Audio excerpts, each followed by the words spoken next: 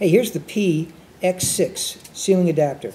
Now this is for pellet stove applications. This is the 3 to 6 inch adapter, and this is going to allow you to adapt into an existing chimney system.